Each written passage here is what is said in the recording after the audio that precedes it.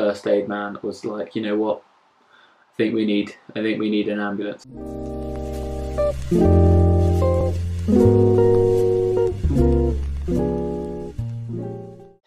Hello, welcome back to the channel. I hope you're doing well. So today I'm going to be doing a completely different video to the other two videos I've done recently. This is going to be a story time. Story time.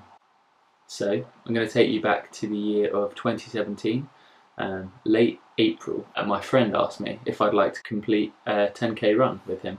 It was basically a run that was set up by my primary school, and it was a charity event, so all the parents and any siblings and stuff were going back to take part in this event. So at the time I hadn't been doing any fitness or any preparation for this event, so this was very spur of the moment, but I decided why not. I was feeling a bit chubby at the time, so I thought this could be a good opportunity to do some exercise whilst also giving back to charity, so win-win. Here is me on the day of the event, looking, you know, quite happy, mentally ready, and then we went to the starting line and all I had with me was a Red Bull. I didn't have any fluids with me other than a Red Bull, or in my case, the Lidl Red Bull. Same, but different.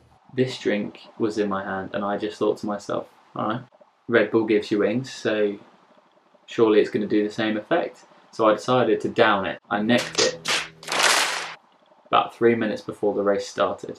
So this didn't turn out to be such a great decision, but you'll find out a bit later why. So we began the race feeling fairly positive. We started off very strong.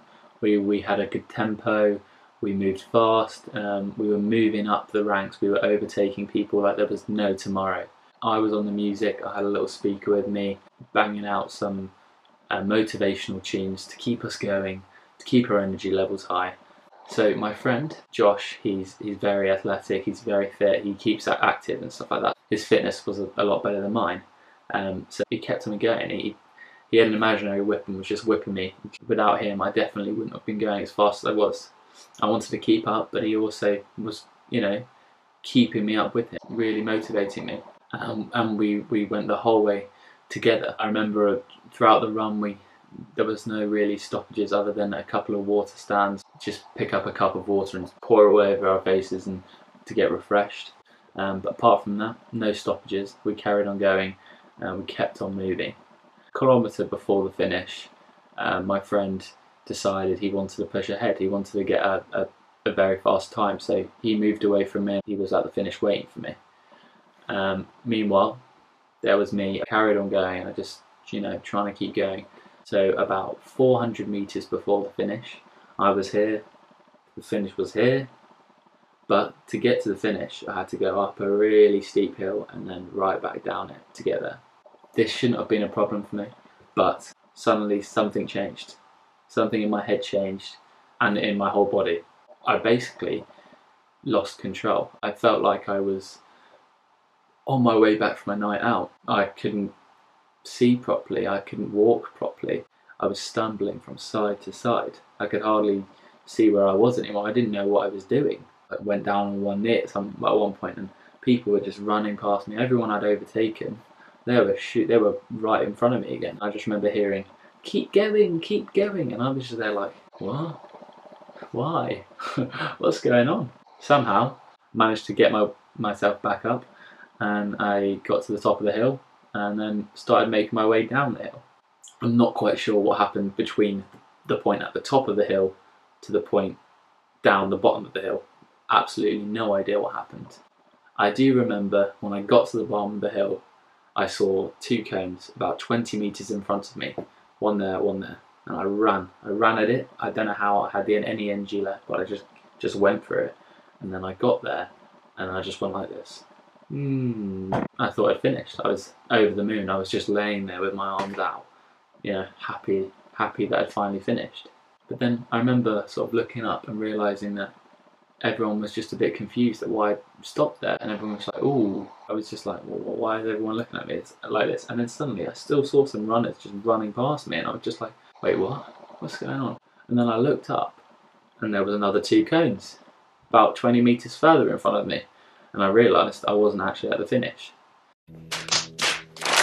got myself back up, got across this line in using literally the rest of the energy I had. I got there and I just collapsed. I just laid there flat. So at this point, I remember laying there and looking around me and seeing loads of people just sort of staring at me, like surrounding me, and a first aid man who was asking questions and stuff, and I just didn't have any responses for him. I was just there completely out of it. And I remember my friend was just looking at me laughing as I laid on the floor. I didn't look, I looked like I was okay because I was just talking like I was smashed. I was talking complete nonsense and he was there laughing. Then I just whipped out my phone.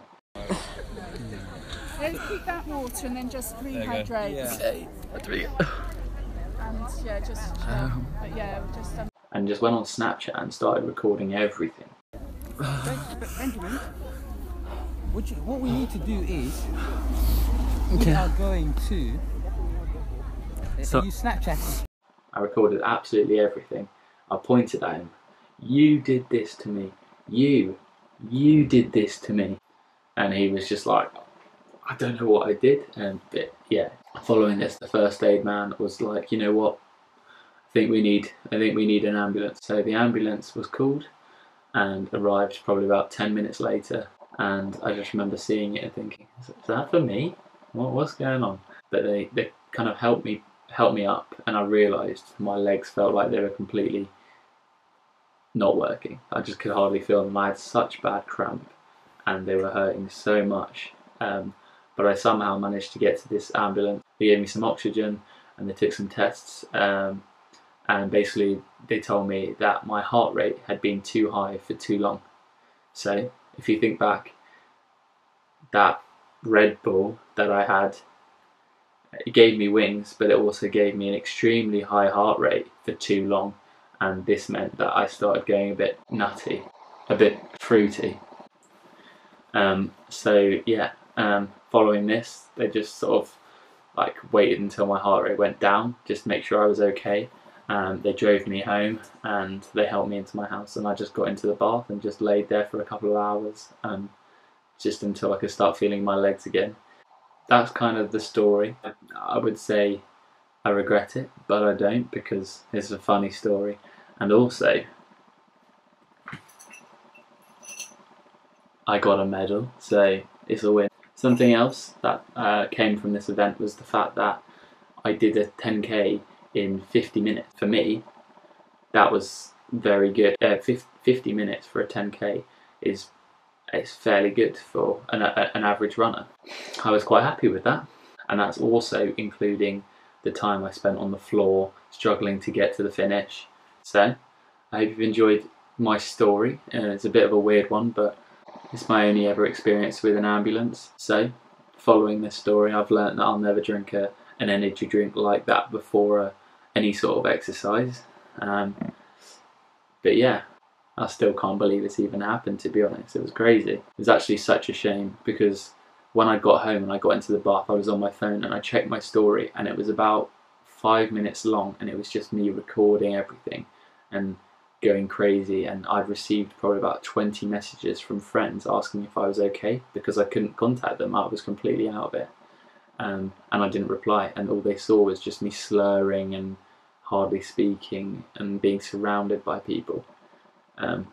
But as I was in the bath, I saw it and I was embarrassed straight away. I didn't even watch them. I just deleted most of them and then thought to myself, wait, what am I doing? I should have saved them. So I managed to save a couple. That's my story. I hope you've enjoyed my story and you maybe won't make the same mistake I did. Red Bull did give me wings, but as I was saying before, I was so rudely interrupted by my camera running out of battery. Red Bull did give me wings, but it also gave me a really high heart rate for too long.